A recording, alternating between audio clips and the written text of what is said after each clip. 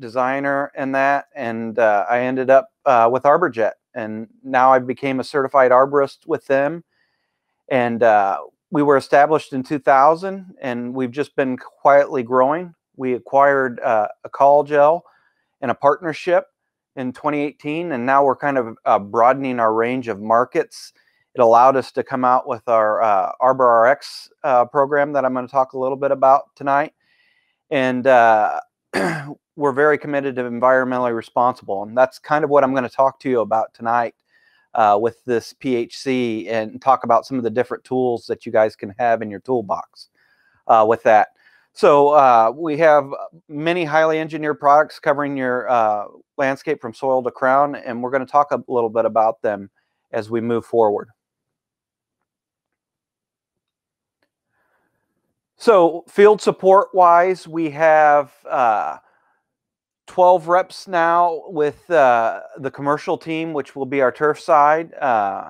I'm in the Mid-Atlantic. Kevin Bruger is in the Northeast. JB is in the Southeast. Kevin Lewis covers the Midwest. And Joe Aiken is the Great Lakes in Canada. Jay Goffner is covering the Upper Midwest.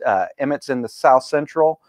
And Corey Laffey is now covering the High Plains. And we've got Marianne Waddell and Don Fluharty in the Northwest.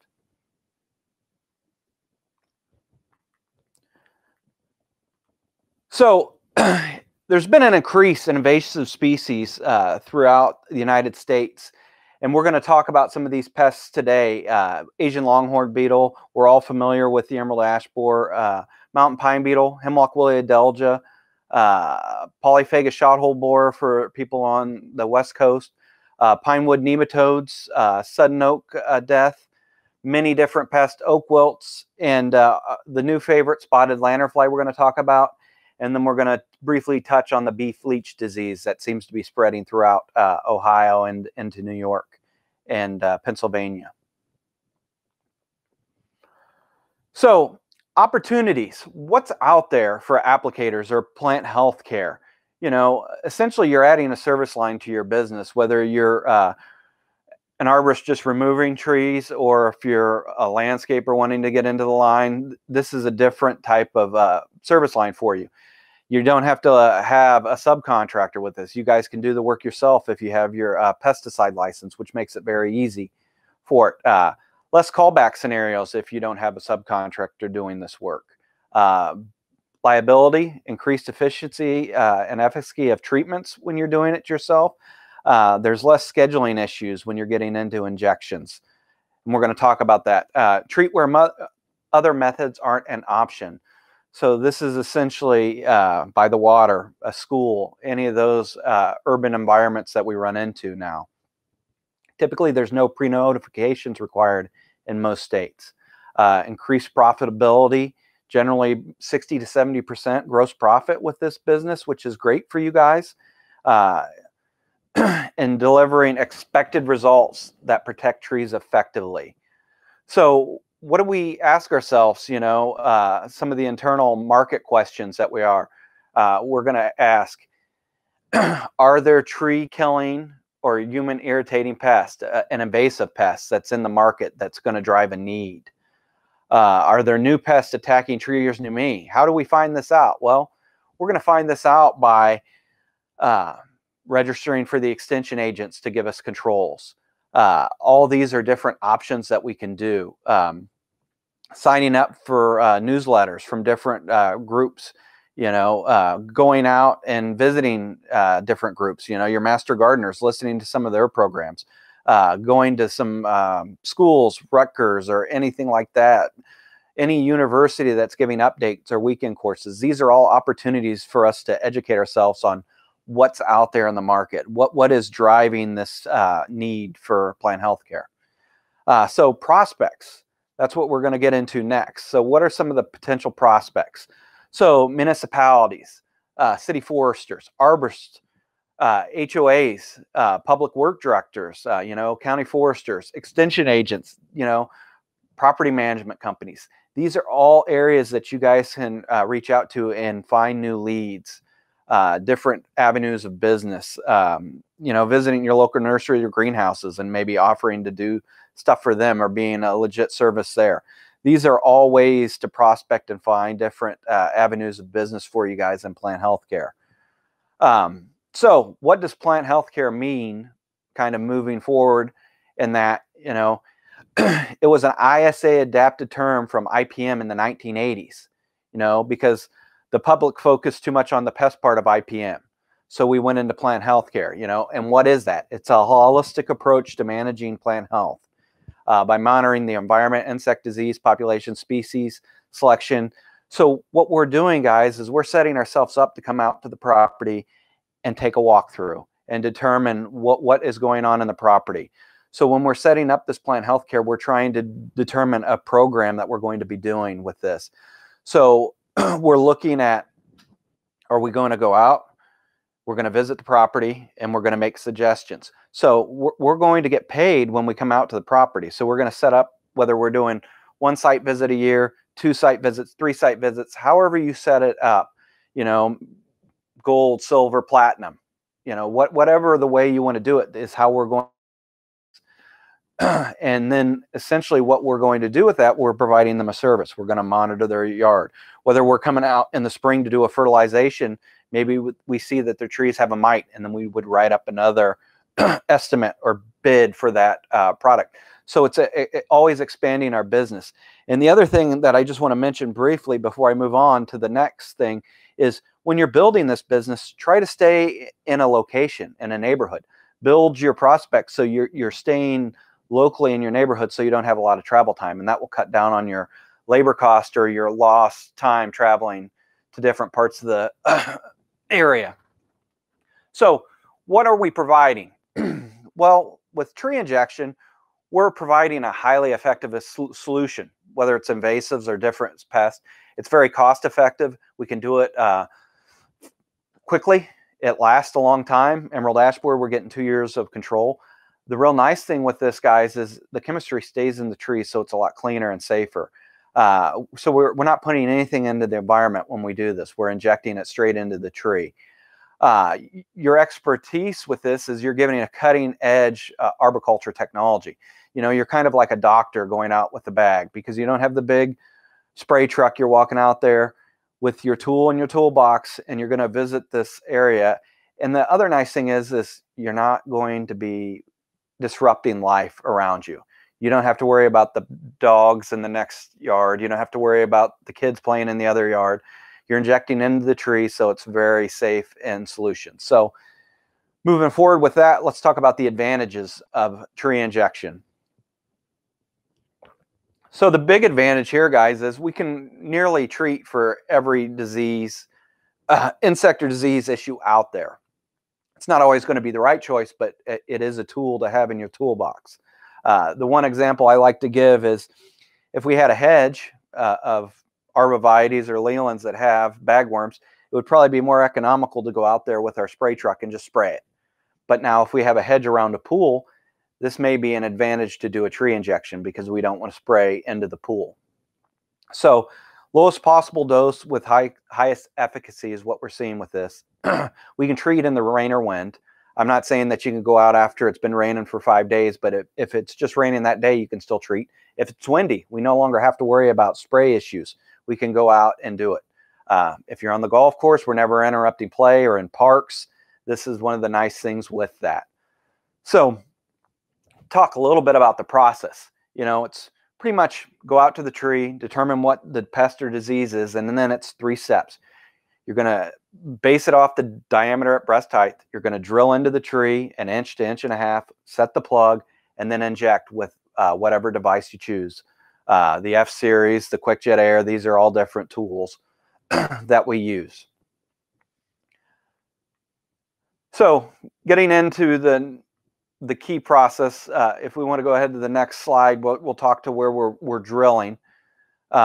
Essentially, what we're doing here, guys, when we get to the drill site is where's the key target areas that we're going to drill when we're doing these injections.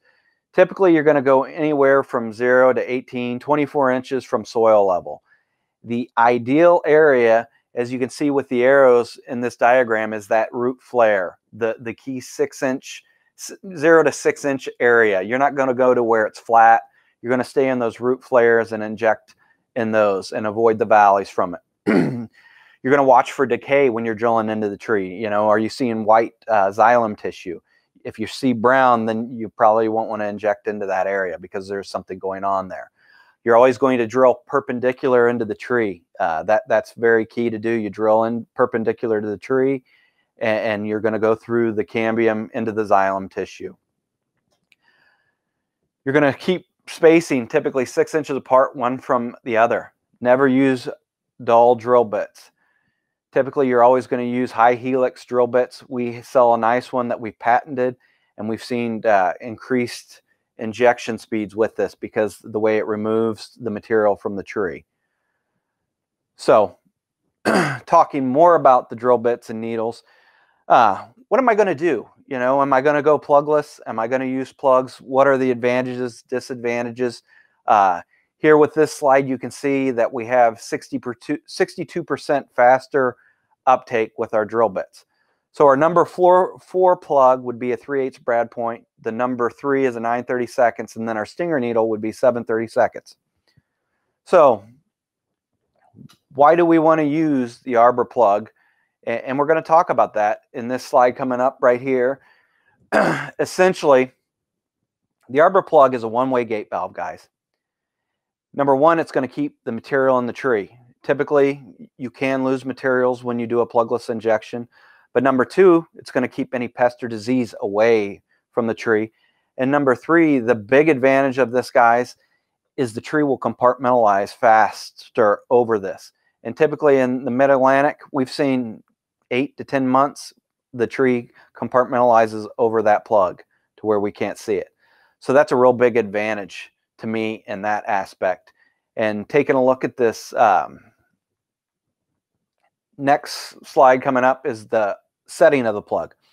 And I think when we're going out to do plant health care, this is truly a very important step. As you can see in the upper left, that's just placed into the tree. A shallow set, that's where we get where guys are saying that they're seeing damage or we're causing wounding. Because if you're using a higher pressure device, you could separate the cambium from it because that plug is not set in the xylem tissue properly. And you want those 3 barbs on that plastic plug set in that tree. The third picture on the right is the deep set. That's just costing us production. We're just not using all the vascular tissue that's alive because we set that plug. So I would rather see that over a shallow set any day of the week. The bottom left is a proper set. And then the bottom right would be the 1 year later, kind of what the plug set looks like. So that's just the basic steps for that. And now getting into some of the demands, what we're seeing plant health care wise. We're seeing a lot more tree issues, whether it's lecanium scales, different boring insects, oak wilt seems to be spreading, micronutrients deficiencies, bacterial leaf scorch, fire blight, which we'll talk about all these coming up more. Emerald ash borer, it's still out there. We still need to worry about it. We still need to treat. It's still active. A couple webinars ago, Joe Aiken talked about it. You know, EAB is still active in Michigan.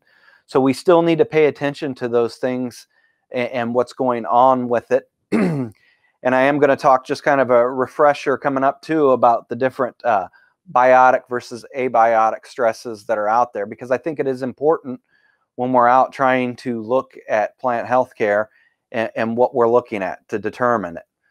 So coming up here, we're going to talk about biotic versus abiotic. You know, biotic stress or disease is directly caused by a living organism. You know, whether it's insects, fungus, bacteria, Dutch elm disease, oak wilt, these are all symptoms that have a very obvious pattern. They're usually isolated, you know, in a local vicinity. We may see evidence of a pest or pathogen.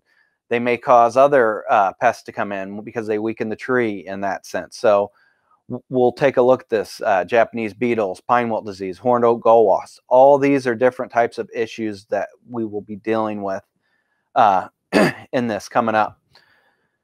So can we go ahead and move forward a little bit? So biotic versus abiotic. Abiotic stress is caused by non-living factors: drought, nutrients, soil conditions, different chemical injuries, spray drift, something that came on, different things like that. Construction damage, key photo, someone came in and dug out the roots. We may not see that stress for a couple of years, but 5 years down the road, we're going to wonder what happened there.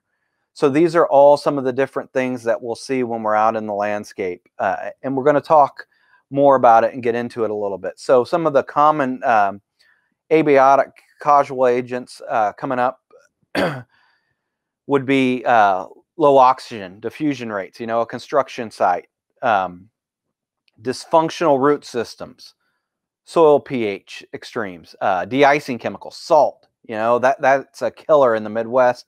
Up in the New England states, we have a lot of salt damage. Chronic drought, we've had weather extremes in that sense, where a tree would repeatedly defoliate, whether it's drought, anything like that. Landscape chemicals, lawn care guy came in and sprayed Roundup, caused some damage to that. Root loss, the dumpster sitting on the root mass. All these are issues that we'll see as abiotic, which causes the death of a tree. So typically healthy trees will have stress, whether it's drought, insect disease, or anything like that. And we may get a bit of treatment of watering, mulch it, pruning, giving it some fertilization, some air spading, anything like that. And then if we get into the no treatment, that's where the stress trees can go into a decline. And either we do something about it, or the trees in an urban environment, or it's out in the middle of a city streetscape that's not taken care of, and we're going to get a dead tree. So that's explained by this Mannion's disease spiral, which talks about a healthy tree having predisposing factors, phytophthora, soil characteristics. All these things are inciting factors that are going to affect a tree. Inadequate cultural practices. Did we not water it enough? Did we never prune it? It had something attack it, and now we have dead branches, and we could clean that tree up and it would probably look a lot nicer. So opportunist pathogens, did it get really stressed and some boring insects came in, and these boring insects carried some sort of pathogen which killed the tree in turn. So these are all things that we have to look for when we're out doing plant health care. And now kind of getting into the disease spiral of things, guys, what are we looking at here? Flagging symptoms, Ceridian canker on Leland cypress. You can see the photos of the sap dripping, dead branches. What are we going to do with that? So coming up right now, we're going to talk about it. Leland cypress, Italian cypress, ornamental junipers, they can be attacked. They seem to be a weaker tree in some instances of it. They're very fast growing. They can be blown over in the wind. These cankers can affect many things. You get heavy resin flow coming at them. They're unattractive. Botryopsphera canker is another one that we have to watch for. These spores spread by the wind, water. So if we get a rain, they splash, they move on. You always want to prune out the infected limbs and water and mulch it. You could treat this with an injection or a bark spray with phosphojet. That's going to turn on the plant's natural defense system with the phosphoric acids. These are all different parts and things that we can use and do some of these plants. Another option might be to use a growth regulator, shortstop. That may help improve the tree health, slow it down, and we're going to talk more about that coming up. NutriRoot will aid with water availability. NutriRoot is a moisture manager product. It has a little bit of NPK in it, and it also has some Cytogro, which is a seaweed extract. So these would give you tools to help reduce the stress on the tree, in addition to your pruning and everything else to slow this process. So Ceridian canker pictures, these are just some additional pictures showing you the bleeding canker. If it's brown, let's just cut it down, guys. I mean, that's a simple, good plant healthcare knowledge. If great, if we can't, then we're going to move on. The next thing would be hypoxylin canker. This is another opportunistic pathogen that attacks stressed or weak trees. They're not host specific, but they do like oaks. They're one of the more common ones. It's an infection through the bark that will cause rapid degradation to the vascular tissue. If it gets into the main stem, the tree will probably die. If we can get it before it gets into that, we may be able to stall it off or postpone what may happen. So same issue there. We would use phosphojet, shortstop, and Nutriroot to reduce that stress. Some of the other stages of hypoxylon canker would be the asexual stage. The sexual stage is in the center, and then you'll get the inactive and the dead trees.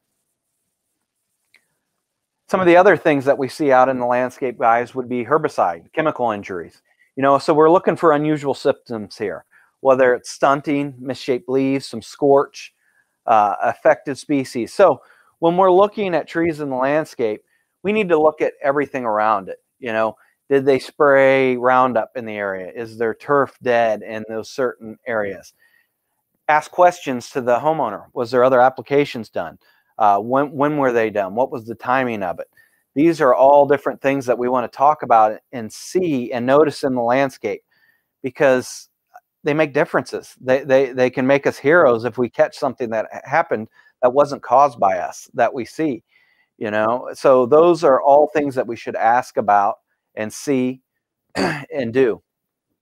So biotic versus abiotic disorders here, what's the pictures of? Let's take a guess. Abiotic scorch, severe nutrient deficiencies.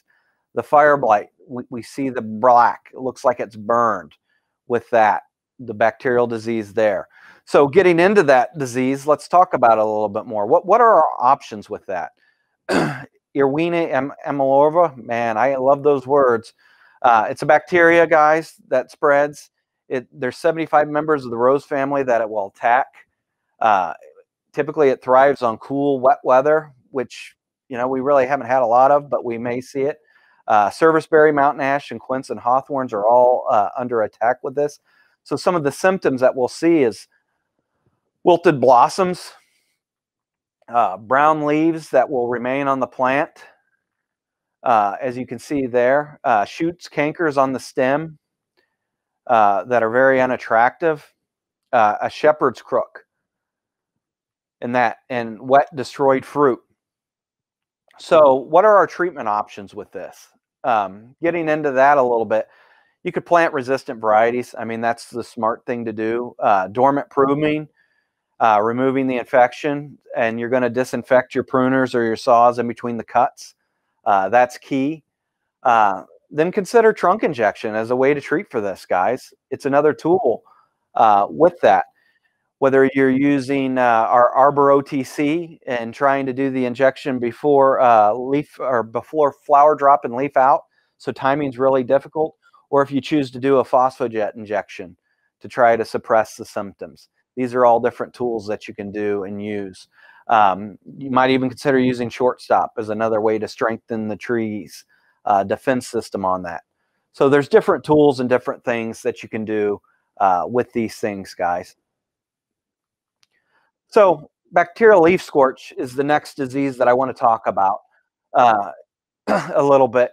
So you're going to get marginal necrosis, and typically your scorch symptoms are very isolated, and they're on the same limbs year after year. In the long run, depending on the type of tree, it will kill the tree over time. The hotter the summer, the more symptoms you're going to see. You could treat trees with paclitaxel or shortstop. 2SC would be one tool that you could use for this. Some other options that I wanted to talk about is treating with Imajet to kill the vector. Trying to kill the vectors that's spreading the disease would be key. You're going to treat with Arbor OTC. This is a suppression treatment, guys. You're never going to cure bacterial leaf scorch. It's going to suppress the symptoms. This photo is rather unique, guys.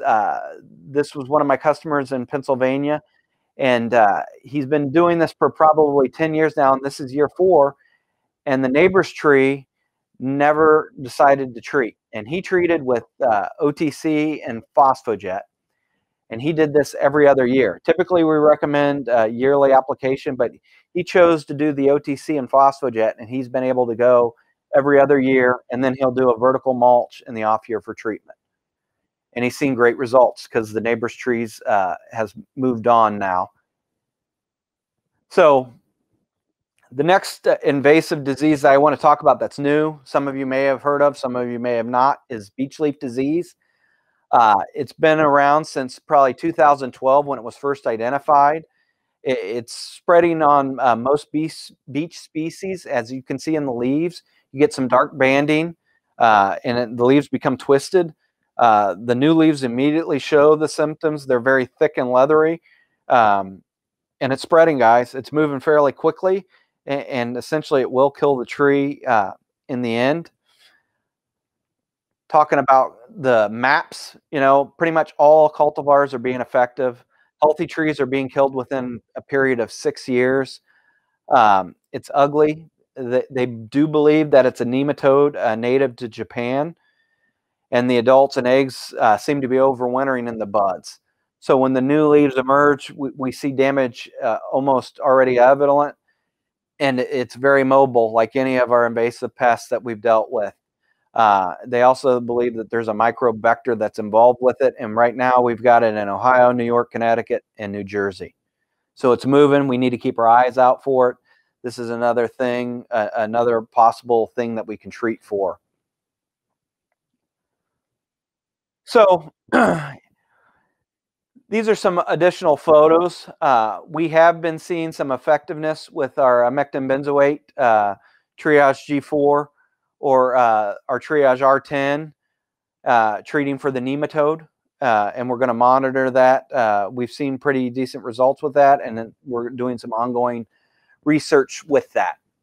So next slide is going to be Asian Longhorn Beetle. Just kind of wanted to give an update. There's been some showings or reinfestations, I believe, in New York that we're going to talk about. This pest is pretty much controlled by the USDA, but there are opportunities when they do offer treatments, but typically their targets and idea for this has been removal when they did it. But we're going to talk about the pest and give you guys a little bit of an overview of it. A lot of stuff has been done with Rutgers Cooperative Extension with this, the U.S. Forest Service and private, and then Project Director William T. Hubuk. And that is the lovely Asian Longhorn Beetle, or ALB, in the picture. And we're going to talk about that now a little bit moving forward. So the picture on the left is the Asian Longhorn Beetle, the male. The female looks a little bit larger on the right. Why is this a threat? Well, let's look at it. Let's look at what it's doing. The big thing is it hosts many tree species, between 15 to 20. And there are no natural predators as usual. You can see the large holes that it seems to leave in the trees when they lay it, and larvae remain hidden for most of the year. Once the pest gets in the heartwood, you really can't treat for it. In native lands, it only attacks the weak trees, but here in the Northeast, the maple forest, it can run wild, and the damage could be a lot more severe for this pest. Host species. Mostly susceptible trees would be your Norway maples, which I know most people would be happy to see them go, but red maples, silver maples, sugar maples, your elms, box elders, your black alders, your birch trees, pussy willows are moderately susceptible. Some additional trees that would be less would be your green ash, your white ash, sycamores, rose of Sharon, hackberries. Some of the resistance trees would be your crab apples, cherry plums, hawthorns, black and honey locusts, your oaks, tap, flowering dogwoods, your ginkgo trees, redbuds. These would be your resistant trees. So let's talk about the history. All right, where did this pest come from? Because it's been a while since we've really talked about it. So it's native to China, Korea, Taiwan, Japan. And it came into the U.S. on wooden pallets, typically how all of our pests come in on freight of some way. It was discovered in New York in 1996. There was a new infestation discovered in 2019, and they're planning on doing some management in 2020. It was found in Chicago in 1998, and they said that they've eradicated it. There was some new finds in Ohio, and they're trying to eradicate it and take care of it. New Jersey was active in it, and Massachusetts has had it quite a bit, and there's been some flare-ups in that aspect of it. So this is a pest we should be looking for. We need to notify people about it. These maps show the hot spots where it's been located. You can see that it's been out west. It's been up and down. There's been some sightings in the south. The map coming up here is going to show the active spots, the history of it. As you can see, it was eradicated in 2011, but now there was another detection in December of 2019. So they're going to be doing some more work. It's been throughout New York, Ohio, we've seen it. So this pest, we're trying to eradicate it, but it still keeps creeping back in. It still keeps coming back into the area. We need to keep our eye out. It's definitely one of those invasive pests that we should be worried about because it attacks trees. One of the different things with this, though, is it really doesn't move until it kills the tree. So they'll really stay in one localized area and attack a tree until it's dead.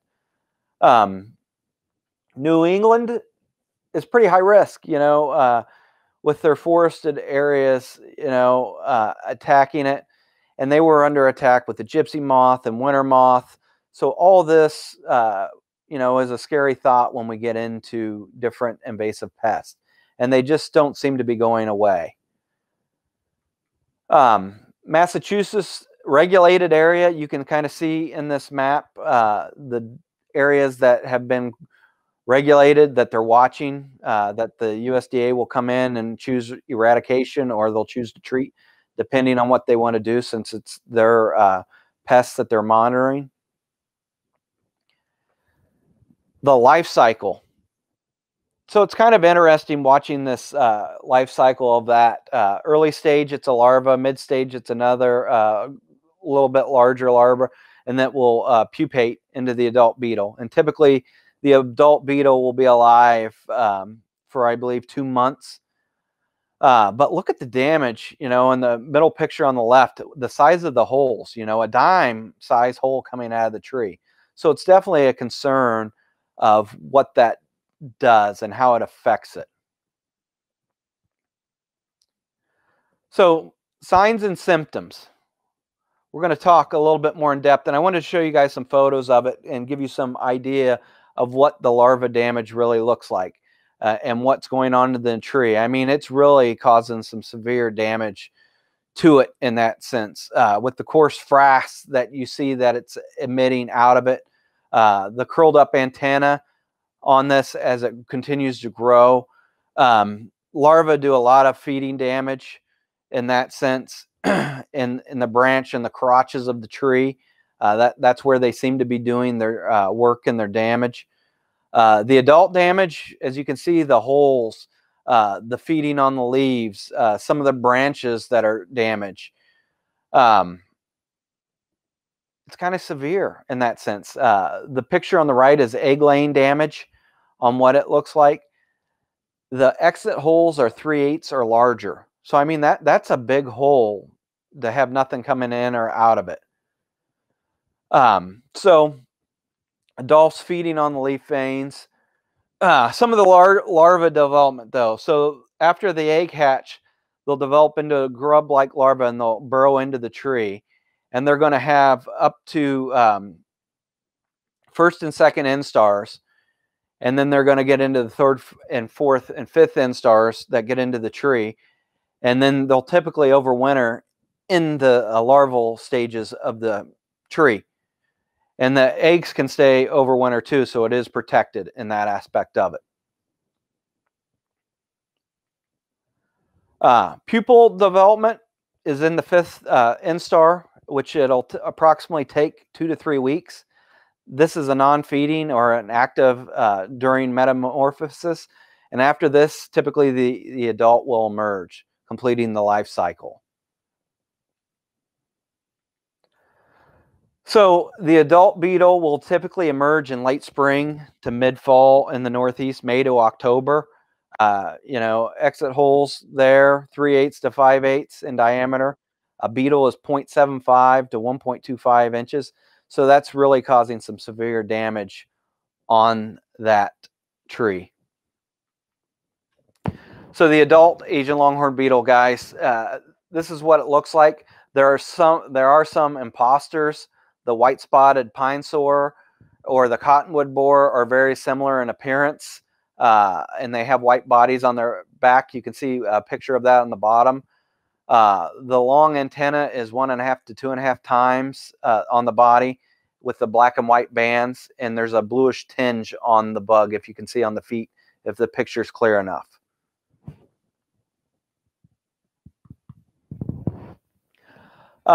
Larval damage, this is very coarse frass from the feeding. This is some of the damage that you see, and that's definitely going to disrupt what's going on in the tree and that aspect of it. And what have we seen from the quarantines, guys? The removals. Essentially, when they come in for an ALB, they eradicate and they remove everything. They take everything down, and then you have a street that has small trees. And some of the issues with this is homeowners will not be as abrupt to come out and say they have an infestation because they're worried that they're going to lose all their trees. So sometimes they'll try to hide it and protect that and that aspect of it. And Kale, I don't know if you want to take a break now or if you want to keep going. What's your thoughts?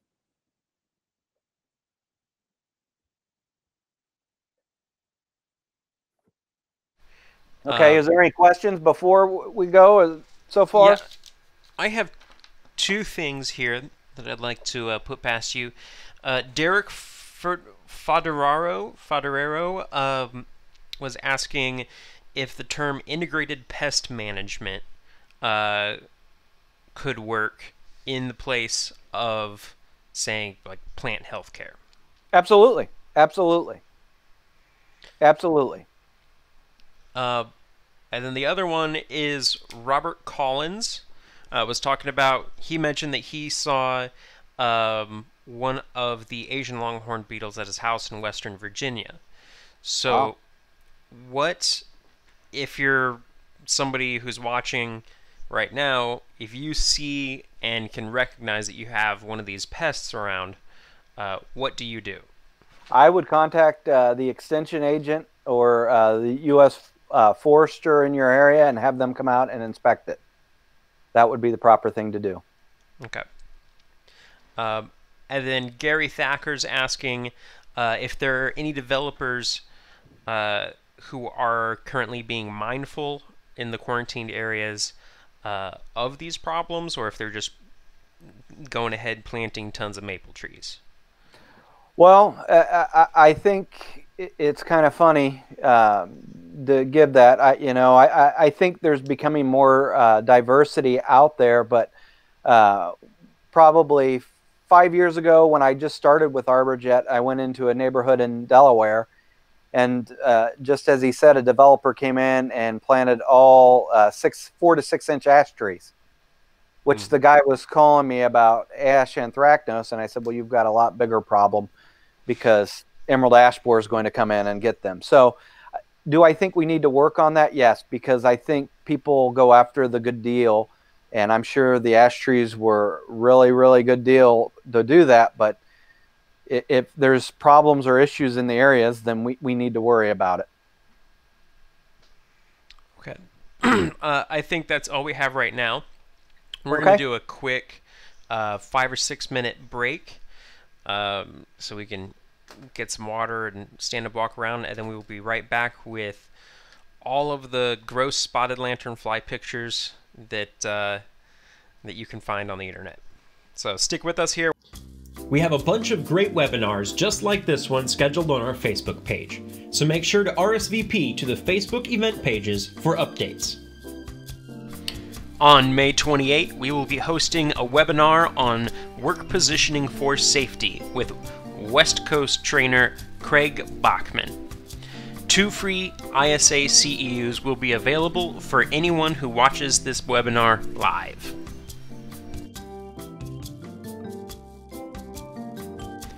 On June 25th, you can tune in to our webinar about aerial friction and rigging techniques, hosted by Rich Hattier. You can earn 2 free CEUs by watching live.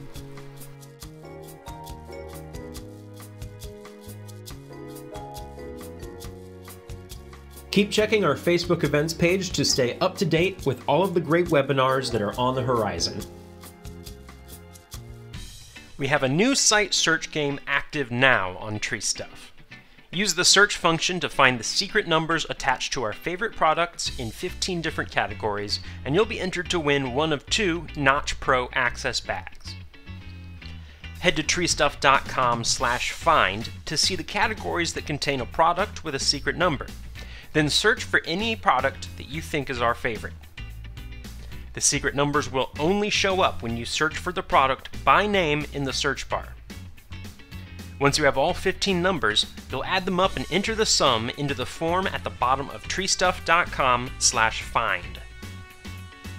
You only have until Sunday, May 24th to find all of the numbers, so get hunting.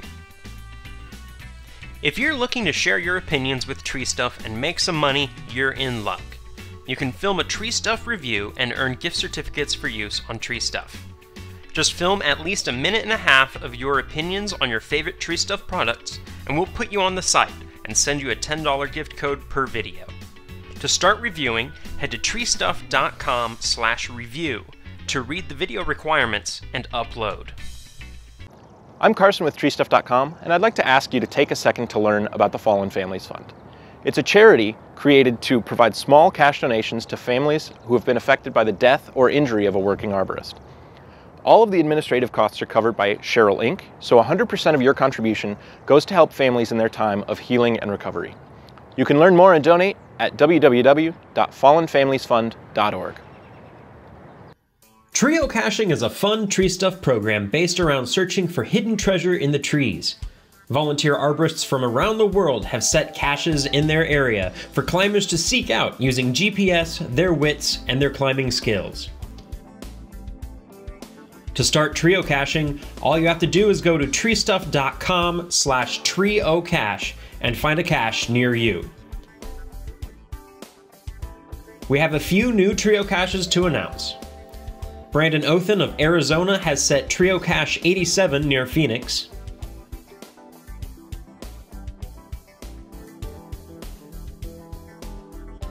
Sid Howells of Social Climbers in the UK has set up 2 trio caches, number 108 near Southampton and number 109 near Guildford.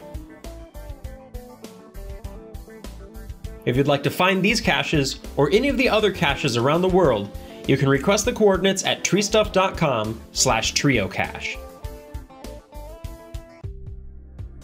The North Carolina TreeStuff Party has been rescheduled from April until August 1st. It's hosted by Nick Johnson in Waynesville, North Carolina, and will go from 9 a.m. to 3 p.m.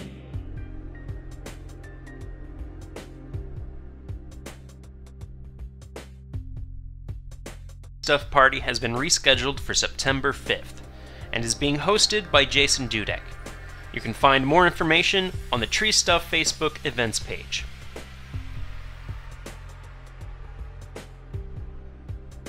For more information and addresses, head to our Facebook events page.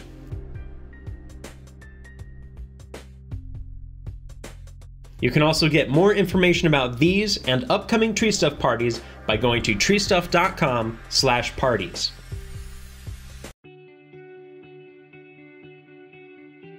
Keep your mouth shut and your ears open. You've got to truly humble yourself every day and realize that one bad decision will be your last if it's the wrong one. Never stop learning. learn and study a good arborist as much as possible. Watch them, watch how they work in a tree. You know, get their 2 cents, especially in business. That's been the biggest challenge for me is finding out that a relative degree of skill will not carry me through, that I needed to be diligent as well about the business side of things. If you haven't already gone to some sort of trade show, competition, whatever, you know, get out and just shake hands with people. You'd be amazing. You'd be amazed how welcoming everybody is and how much they want to be there to help you. It's pretty inspirational. Don't just take one person's advice, you know. Seek out as much information as you possibly can. And also realize that it's not a single man sport. This is a team sport. It's a team occupation. And how we interact with each other, and how we make each other feel is just as important as how great you can climb and how wonderful you can rate. You gotta expose yourself to greatness. You know, you don't settle. If you feel like you're gridlocked and you're not learning, move on and go find somewhere where you can learn and grow, you know. So that's probably the best advice I can give. Soak it up like a sponge everywhere you can get it.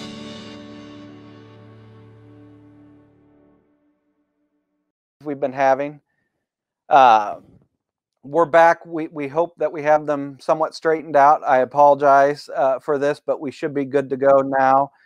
And we're going to talk about the spotted lanternfly, how it was discovered in Berks County in Pennsylvania in 2014.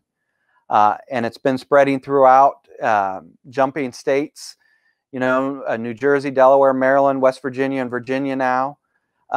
It's attacking 70 different types of species. You know, it really likes grapes. We're going to talk a little bit about that. The hardwoods, ailanthus, walnut, maple, birch trees, sycamores, pears. The eggs are being laid on any surface. They're travelers. You know, if it's a rusty object, if it's a rail car, if it's anything, if it's a NASCAR race, you know, if they can get there and lay the eggs or hitchhike, that's what they're doing.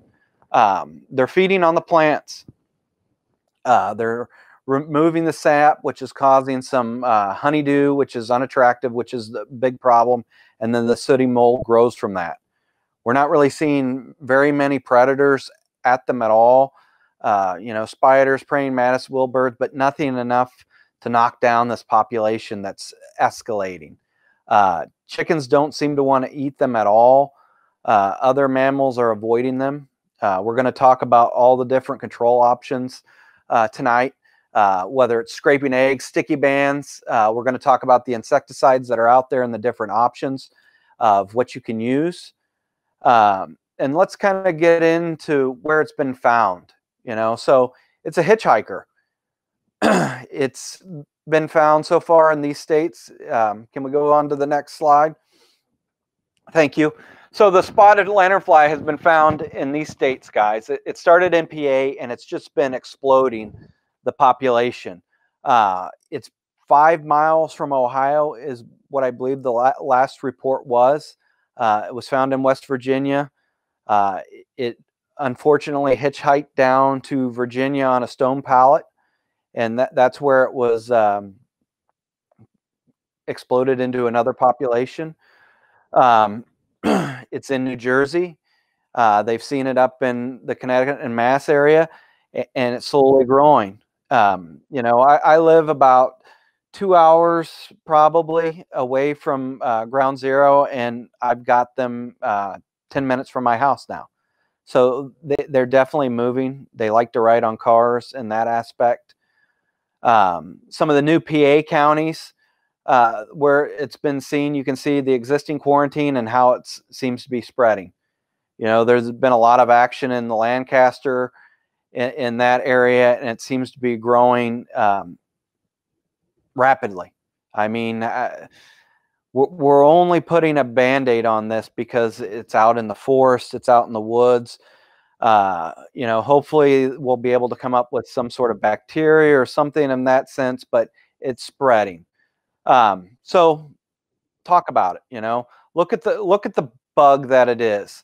You know, a lot of people will say that it's this beautiful bug, but you know what? It's a real pest. As you can see in the upper left corner, guys, that's an older egg mass. There's a newer one below it. They'll actually lay eggs on old egg sacs. They have no preference or care. You can see how hard it is to see the egg masses on that river birch, just gently under that branch. It'll go underneath the bark of your silver maples. Native to India or China or Japan or Vietnam, it literally walked right through Korea, and they pretty much have the same climate zone as us. And we'll get into the life cycle with this next slide. So the eggs will be laid from October to June. You're going to see the first instars start hatching. I believe some people have talked to me in some of the microclimates in Pennsylvania. They're actually starting to hatch. Your second instar will happen through June through July, and your third instar will be going on that. The fourth instar is when they start really amping up and you see the red colors, and that's when they start leaving your perennials, anything like that. Like the first instars, you're not going to see them on the trees like we see the adults. They're going to work on the smaller perennials, rose bushes, hydrangeas, burning bushes. All these different avenues are what they're going to attack and go after. We were thinking that they were staying in the trees and feeding, guys, but essentially they're not. They're actually moving down into the landscape, going through the turf, and they're trying to get to the ailanthus, the black walnuts, the sumacs, anything with the juglin or the poisonous sap that they can get, because we believe they use that as a deterrent from all the predators out there for them. The next photo is showing the female, which is on the bottom left, and the male on the top. The female is identified by the red tip on the abdomen, as you can see in the picture. That's how we determine what they are and where they're coming from. The next photo here is really interesting. This is it molting from the fourth instar or the fifth instar and the fourth instar into the adult. This literally took less than 30 minutes, and this spotted lanternfly could fly. That's how fast it could. We literally held it in our hand, and within 30 minutes, it was able to fly. That's how fast this moves forward. Why is this pest different? Well, first off, exponential reproduction, guys. It's producing, 30 to 50 eggs at one time. So the population can go very, very fast, and really nothing was being done in the early stages of this. It has a wide variety of hosts that it will go after. Mobility is key. There's no general predators, and nothing's been going on in the forested areas. So this population has been building and building and building. The next thing is the population game. All right. So just taking a look at 2012, when we think that it may have gotten here, and we didn't identify it till 2014, if there was just 17 females, look at the population, what it could be now. I mean, that is just a scary thought, looking how many lanternflies there are, and you can see what they look like on a tree. This is typical up and down a hot tree. So as I started to say earlier, this is what it looks like the instar's feeding on: perennial shrubs and trees like that. This is some of the photos from the extension agent Brian Walsh that you see, but they're not on trees.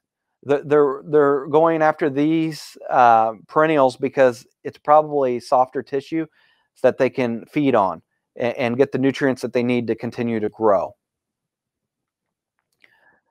As we said, they prefer ailanthus. In the beginning, the feeling was that they had to have ailanthus to go on. And I think that's starting to change now, because we're seeing some black walnut and sumac coming into that. you can see how they're completely covered over the branches. The interesting thing with this, guys, when we were doing our research in Pennsylvania, we noticed how the instars, you know, we were seeing 150 to 200 egg sacs on some of the trees on the outside of the subdivision. But when we started doing the sticky band test to see where they were actually going through the turf and making their way back into that area, going towards the ailanthus, to the black walnuts that were on the back of the property, which is interesting. These are just some different photos to give you guys an idea of what they look like and how they can be in different stages. The eggs typically hatch at different times, so like you'll have different areas of it. You know, when I was in Pennsylvania last year, I saw a microclimate on an HOA building. It was a south side of a building. They were hatching in April, you know, early or late April, but it was very, very early for them. And the next photo is what I wanted to talk about was what Kelly Hoover and her team and Brian Walsh with Penn State did. They did a dispersal of spotted lanternfly nymphs in the forest just to see what they were doing, you know, how far could they travel. And they did, it was very unique, the study, what they did. It was an experimental design. In the next slide coming up, we're going to see they released it from one central point. So it was 12 different sections, and they were allowed to spread out. The neat thing was they put a powder to make them glow in the dark, so they could go out or like a blue light and see them. And they were going to flag this and see how far that they would travel. You know, every 5 meters that it went out 50 meters.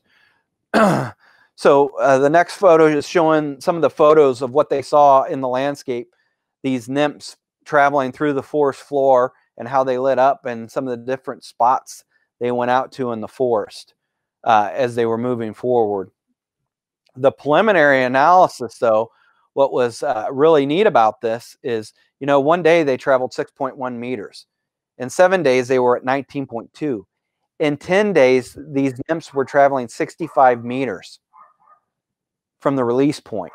So that's quite a distance that they moved. You know, some of the limitations that they talked about were the day glow powders could have caused some freedom of movement. Persistence or the rain could have caused it to make it a little bit harder for them to move. Would they still be able to molt and survive with this powder on?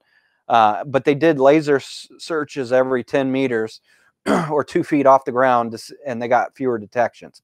So they seem to be moving out or spreading with this.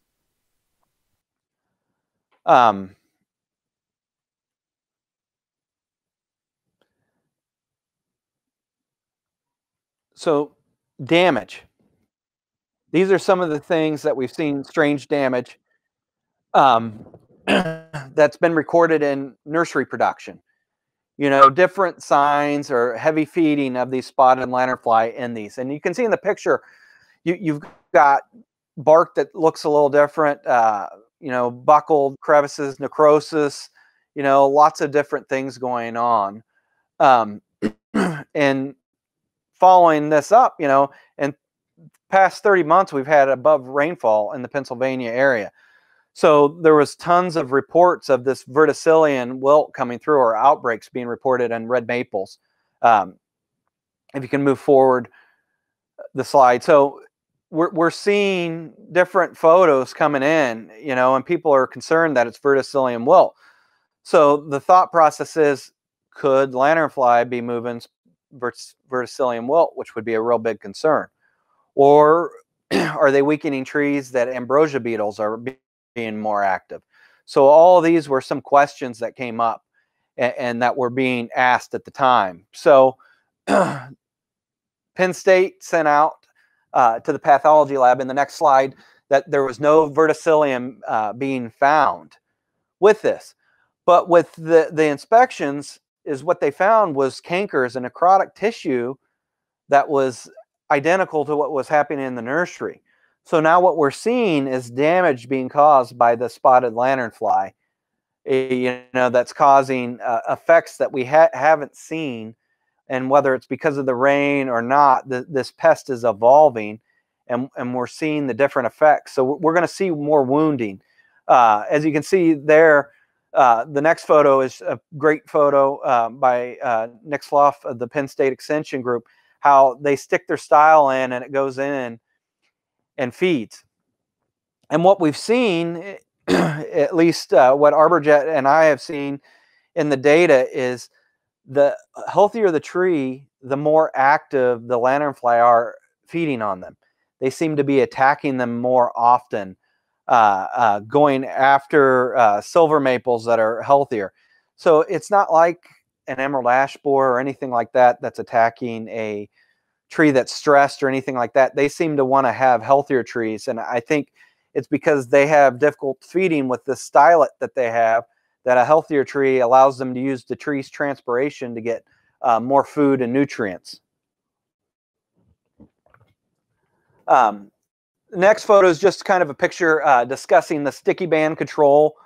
One of the issues with sticky band control is you get a lot of other pests, squirrels, birds. Sometimes it's better to put like a chicken wire mesh over it to inhibit some of the other animals. But the really neat thing that we've seen in our research is they'll literally, when they're in the instart stage, build a bridge going across the sticky bands in a matter of days to where they can get up and down in the tree. Host plant range. It really depends on the life cycle stage that they're on, but they love ailanthus, they love black walnut, and as soon as they get that fix of that, later in the season, because ailanthus seem to lose their leaves before most of the trees, then they go on to the maples and really start hitting the trees. They seem to attack the most healthy trees. They love areas like that. When we did our research, they were attacking all the hedgerows where the ailanthus are, and that aspect of it. The big problem too that us as arborists, when we go out there, is the effects of the honeydew. The homeowners are calling because their decks are being covered with black sooty mold, their patios. All this becomes issues that we have to address and take care of. And that's why right now we're not seeing death of trees, but we're seeing wounds and big issues for homeowners. Honeydew and subsequent sooty mold. These are the photos from the research that we did with umbrellas in one of the neighborhoods, and literally they would just turn black, guys. The amazing thing is people left them alone, as I've said before, but literally they'll just turn black because there's so much honeydew and sooty mold dropping down on them. This is kind of a best management practice that Penn State releases. They're saying January through April and November and December, we're scraping eggs. They're saying that you could spray dormant oil on February and March. We're working on some different products now to see if we can have some effectiveness to knock down this population by killing the eggs. Sticky trap bans, contact insecticides May through October. Soil drench, systemic, post bloom after the flowering, they're going April through October. And then systemic sprays, June through late June, July, August, and probably ending in September. So some of the conditions that we look for when we go out into this, what plants are on site? Are there any hot plants? Whether it's silver maples, river birch, any types of trees. We really haven't seen them attack oak trees, but that doesn't mean that they won't, because basically they're going after a food source, whatever they can do to survive. The other questions that we have to ask, whether if we're doing bark sprays or if we're doing soil drenches, we need to make sure how many trees are on site and how many need to be treated. Could we go off label because of the label laws on the amount? So we have to have application choices. And And some of the advantages of injections is you're a lot more environmentally friendly with this compared to your bark spray, soil drenches, or foliar sprays. So here's some of the great photos. Look at the silver maple there, guys. Just complete coverage. And I mean, that literally will go up the tree completely. So this was one tree that we were doing research on, 46-inch silver maple. We killed 48,000 in 3 months, guys. And that was just unchecked feeding, you know, to the tree. If we didn't treat it, it's causing damage. The one thing that we have to keep in mind too, when we're doing injections or we're doing anything, that they have to feed to die. So if we have any droughts or anything like that, or extended periods where the trees aren't transpiring, then we may not get active kill if the material isn't moving or they're not feeding on the trees. And we've also seen some really strange things happening with these trees after the feeding. You know, some big differences in the looks of them. You can see in the photo in the bottom, different bud surges or looks in it. So different things are happening to these trees. And we have to ask, you know, over the time as we get into this, you know, up in Pennsylvania, we're almost 6 years into it. Are we going to start seeing death of these trees? Are we going to see issues from that? So we have to ask the question about that. Some of the agricultural issues, this is really hitting hard on the grape growers and the vineyards. And to tell you how bad it is, you know, some of these vineyards are reporting almost a 90% loss in yield on their growth the next year because the feeding's so significant. The grapes just don't have the energy to continue or get the good abundance.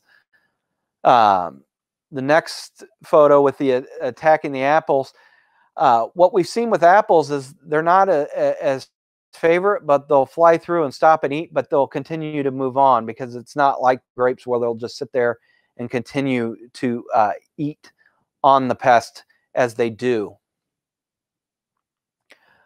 Hot trees, you know, there's so many different hot trees that are out there, but the interesting thing with this pest is they'll move. Like one day they'll be at one house, the homeowner will call, the arborist will come out, and the bugs are gone. And then 2 days later, they'll come back and the bugs are back. So they seem to be moving. If it's really wet or raining, this pest doesn't move. So when we have really nice days, they're actively moving, and it seems like they move in packs or troves. Like they'll just go to the next tree and move. So we'll see these hot trees and that aspect of it. Some of the insecticide options out there. So what we've been recommending as our first treatment would be an injection of Imajet in late June, early July, and that should give you at least season-long control of that pest. Some of the bark sprays, they are effective, but you have to remember timing. A lot of guys went out in May and treated with bark sprays, and they did not get the season because it was so wet, and dinoteffuron is very water soluble, so it did not last the entire season. So if you're going to do bark sprays, I would recommend going later in the year, maybe in August, start doing that to make sure you get the season-long control. Some of the issues that we saw when this pest is really in a high population and abundance, you have to monitor that, and you may want to put in your program or note that you may have another injection of like AceJet as a follow-up in September, because if populations are high, it may need additional thing. Or if we had a ton of rain, you know, we have to take an effect that the chemical may be diluted by the amount of rainfall. So all these we need to take into account, because I would be going out and visiting some different customers, and customers were complaining that they weren't getting control. And then when I would go out to the tree, I would look at the tree and there was no honeydew or black sooty mold. And to me, that means the tree's protected. But the homeowner was complaining that because maybe there was 20 or 30 bugs on the trunk of the tree. But when you look up in the tree, there was no pest. So we need to explain to our customers what is expected by treatment so they're aware of it. And with this, it will give us the flexibility. We're trying to kill this, but we're not going to eradicate this pest. I mean, the neighbors may not be treating. You could have a forest next to you that are a ton of lanternfly. So we're just trying to save the trees and lessen the attack on the trees on the property is essentially what we're looking to do. Kale, is there any questions before we get into the kind of some of the graphs and stuff like that? I have one question here. Okay. Reinhardt Nutto wants to know what type of licensing you need for using Imajet on spotted lanternflies. You would probably need your commercial license and probably turf and ornamental, depending on the state regulations. Okay. Otherwise, I don't think we have anything else. Somebody might pop another question on the screen here in a little bit, but I'm ready to go ahead if you are. Perfect. Let's go. So the next slide is the dead spotted lanternfly. This was our test showing the effectiveness of Imajet versus untreated. In 2018, we're continuing to do more studies and trying some different experimental stuff. And hopefully we'll see some good things coming from these newer products that we've been working with in some of our egg studies. So essentially, just to cover what we recommend, we're going with our Imajet. If it's a high population, we may recommend a follow-up injection with our Ace Jet. We do have a great website, ArborJet support, which would be goodbyespottedlanternfly.com. And if you're a homeowner, you can read there, or if you're professionals, you can be listed there, and we can talk about that and essentially like that. And that's mainly my update on spotted lanternfly, and now I've kind of got just some stuff on fertilization and enhancement programs that we have. Our Arbor RX program, this is a great prescription fertilizer program and enhancement. It's a great way for your PHC or your IPM program to go out and introduce fertilization to it. So it's going to give you a tree and shrub nutrition. It's going to help maximize your tree and shrub health. It's going to combine plant nutrition with some soil enhancement qualities. It's going to help stimulate root growth. And the best part is this program doesn't need agitation. So your liquid solutions can be in your tanks and you don't have to agitate it.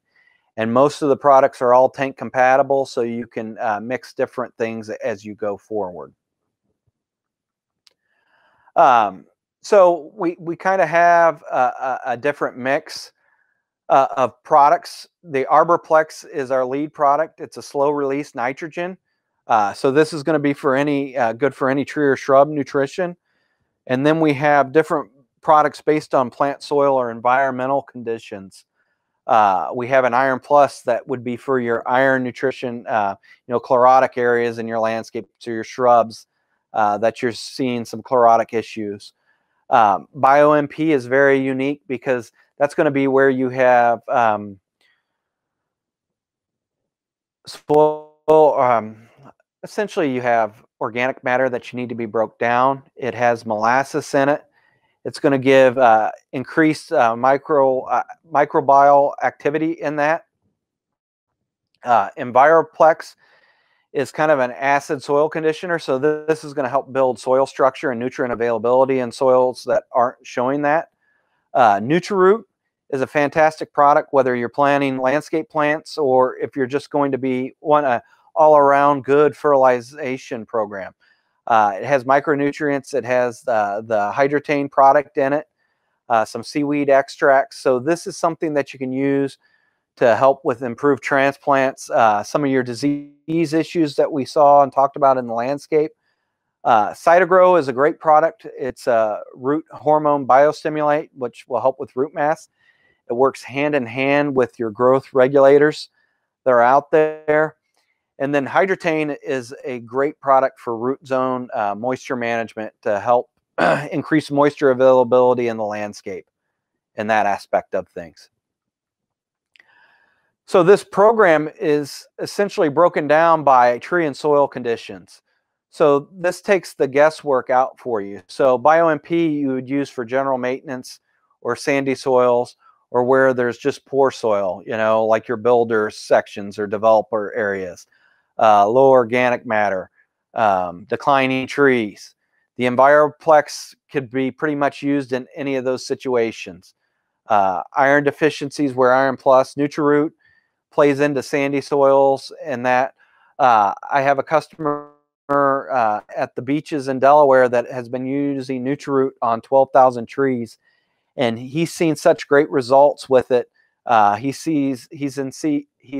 seen improvement when he does his insecticide and disease control on whether it's a soil injection or bark sprays. He's seen improvements in that.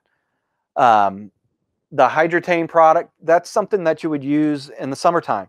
You know, if customers are going away and they're worried about their plants, that could be a drought management product that you guys use for your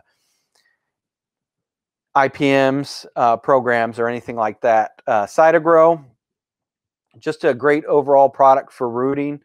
Hydrotain, Cytogrow you could use for your seeding and sodding aspects too in the landscape, is another thing to do.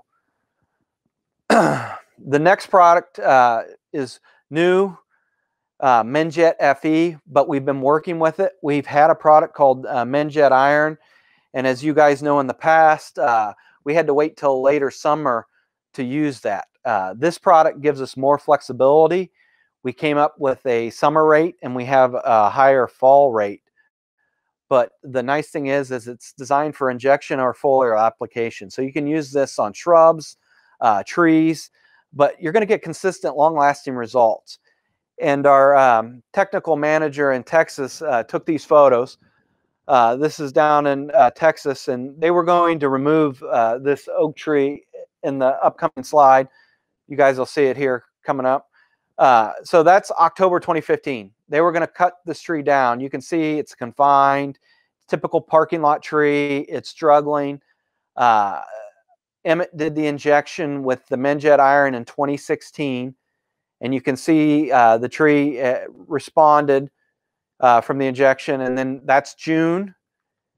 And then the next photo, you know, June of 2018, he got 3 years of green up from one application of the Menjet FE.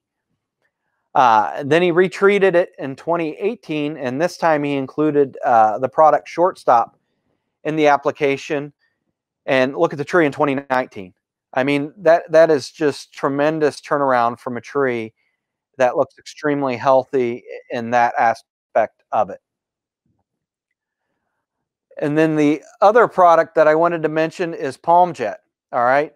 And this, granted, I know it said that it's Palm Jet, but this could also be is labeled for hardwoods. And this adds magnesium to help maintain a green foliage. So this is a fantastic product, whether you're using it for palm trees or hardwoods. This is something that you can use. It stops the frizzle top or other seasonal deficiencies. And roughly, you know, a 6 to 15 foot palm is like $1.30 in cost. So it's a great product. It's something that you can use for hardwoods as well. Here's some before and afters with it that you can see the difference. It's pretty significant how they green up, you know, and some pruning and changes in that. But it's definitely interesting to see the difference with those. And one of the last things that I want to touch on is Shortstop 2SC, a growth regulator. We just got EPA approval for this as a shrub label, so you can use it as a basal drench and a shrub treatment, which is very exciting. It gives us one of the most flexible growth regulators out there now with this. It's going to help with pruning, you know, so you're not going to have as much pruning issues if you want to. It's a great opportunity for street trees in that sense. it enhances root hair growth.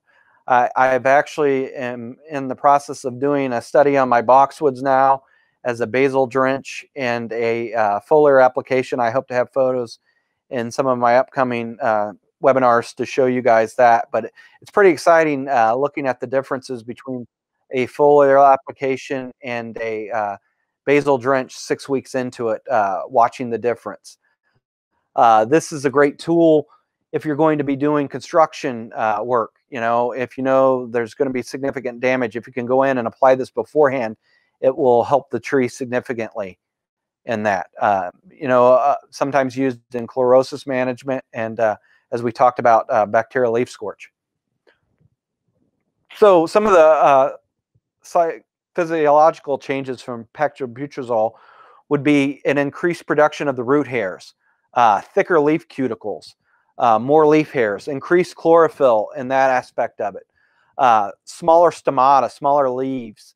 I've used it on my red maples in my parkway of my trees here in my neighborhood.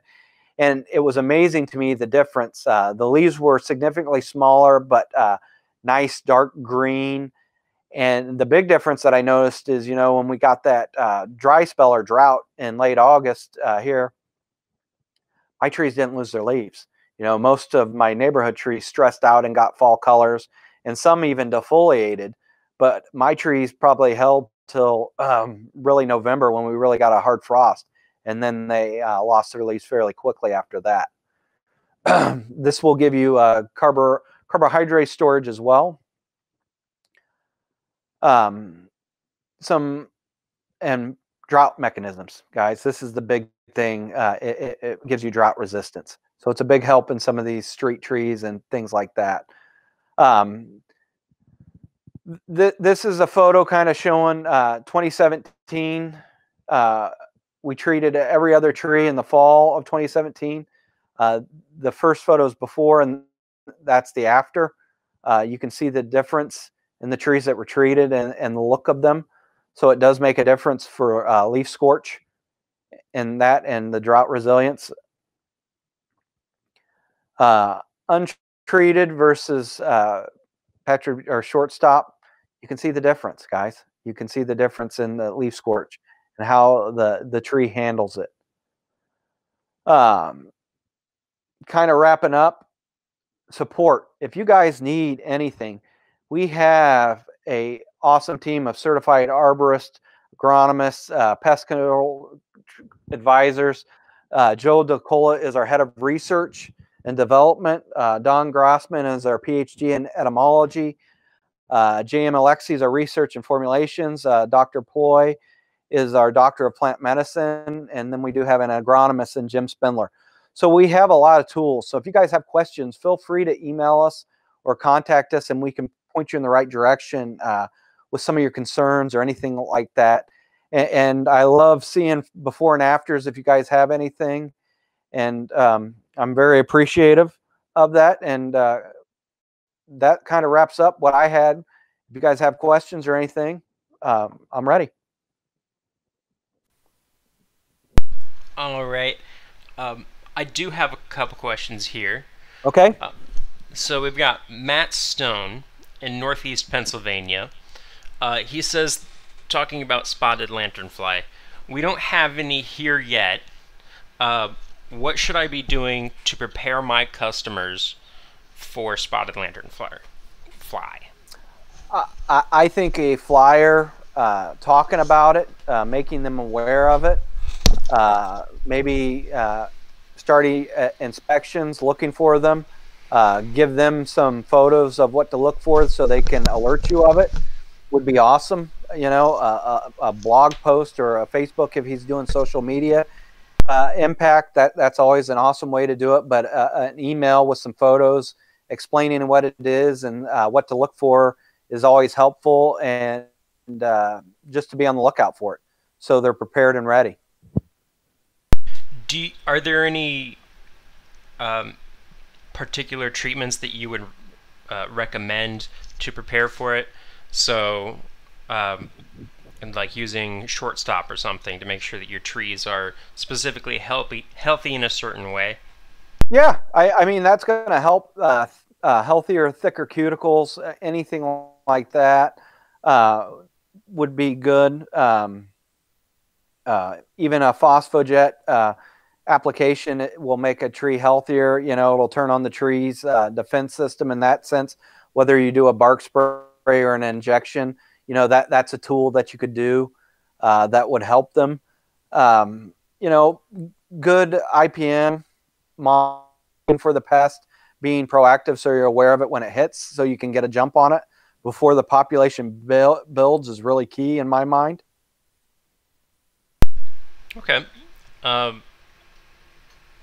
I have another one here. Peter Owens. He's asking if ArborJet has any available literature laying out what each product does, and what you should use for them, where they can go, where you can go to find this sort of information.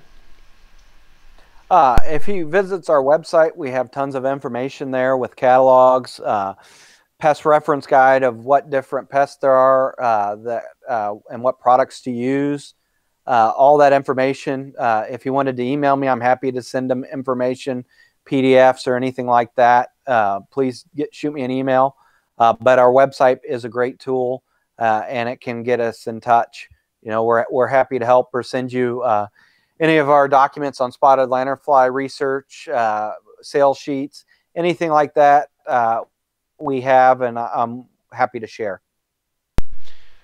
All right, here's one from Danielle Wolliver, who it looks like she's a laboratory technician at FDA CS Division of Plant Industry.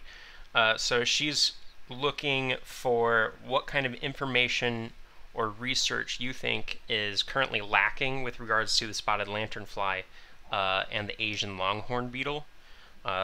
It sounds like she's trying to find something to do a thesis on. I think anything, you know, different controls for spotted lanternfly, the Bovarian, you know, the fungus like with gypsy moth, you know, anything like that would be an interesting paper to do a thesis on. Why they're so evasive, you know, pest-wise. Why is nothing eating them? Why is there no natural predators against them? You know, something like that would be interesting because they seem to go unchecked. Like nothing's really attacking the spotted lanternfly other than the few instances of the Bovarian fungus that hit them in Pennsylvania. You know, they really haven't had a knockdown. Okay. Let's see if there's anything else in here. Yeah, there we go. She says, it's that time of year to submit new research proposals. George Marek is asking, are there any resources for companies looking to get licensed for plant health care, state-specific or otherwise? I guess, where would you start would be a good... You could start at your extension agent. You know, if you Google whatever state, whether it was Pennsylvania pesticide applicators test, that would bring it up. You know, anything like that, if you Google, it should come up and give you the proper steps of what direction and how to go about doing it. Okay, I'm going to give everyone maybe about 30-45 more seconds here since there is a delay. Yeah, that's fine. Any closing advice for people who are looking at spotted lanternfly coming towards them? Yeah, absolutely. I think your best defense is to be proactive. Go out, search for them, look for the pest. You know, look at the internet, look at some of the different photos that you've seen, and try to find it before the population builds. Because if you can go out and treat for it and knock it down, you're going to save yourself so much. You know, if it's one or two here or there, if you can actually get out and kill them before they spread or start laying eggs, that's going to save you. Because Granted, we're not going to do anything out in the forested areas, but if you can stop the urban environment or where your customers are, that's going to save you some headaches in my mind. You know, being that proactive hunter and looking at the different treatment options. And I do think that it's worth doing. You know, what we've seen is some of the egg spraying does help. You know, if we can knock down, because you might have 150 to 200 egg sacs on one tree, and that's, you know, top to bottom, and you can't always spray the top of those trees. So whatever we can do to stop the spread of this pest, I think is ideal, because it's just going to continue to go. And to me, it's probably a lot worse than the emerald ash borer in my mind, because it's attacking so many different trees. You know, it doesn't just have one species and that's it. This is attacking 70 different trees, so it's a big issue. And we, you know, if we can be proactive in some of these new areas, maybe we can stop the spread being as fast as it's been. All right. Well, thank you very much for taking your time to do this, and for all of your work in fighting the spotted lanternfly so far. I want to thank everyone who watched for sticking around and for your patience with our little bit of technical difficulties we had earlier. We will be back with some more webinars later on. I believe that we're going to do some climbing stuff, so keep an eye out for that. You can find everything about our webinars at treestuff.com/webinars, or you can go to the Facebook events page and everything's there. I will get the quiz link up on Facebook and in the event page in a couple minutes here. So once again, thanks, Trent, and thank you everyone for watching. Thank you all for watching, and thank you for having me. I appreciate it. Of course. Have a nice night. Yep, you too.